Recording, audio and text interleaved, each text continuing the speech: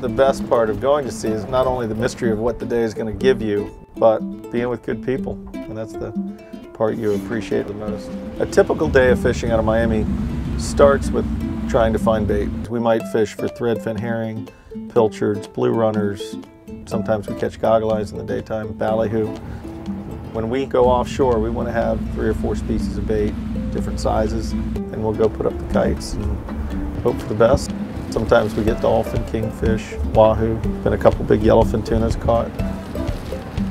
In South Florida, we're pretty heavy on sailfish tournaments. You might fish 10 or 12 tournaments a year, and the competition level has just grown. There isn't much separating the teams.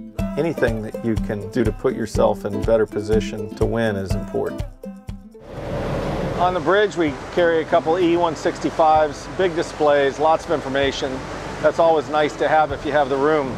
In the tower, I like the biggest set of electronics I can get up there because when we're tournament fishing, that's really where most of the action happens as far as sighting fish, putting the boat in position to catch the fish. Downstairs, we actually have an E7D, which is a nice 7-inch screen.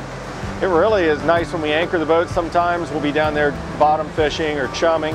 We can just glance over. We don't have to have somebody on the bridge telling us what's on the screen. There's equipment that can help you find more fish, get home safer, and do it all easier. You know, I'm a little bit old-fashioned. I don't use every feature that the electronics give me. But that night when the moon's just set and it's pitch black dark, and I've seen boats with no lights crossing in front of me that I would have never seen before. You know, it's not something that you have to have every day, but it's nice when you need it. For me, as I get older, seeing the smiles on other people's faces.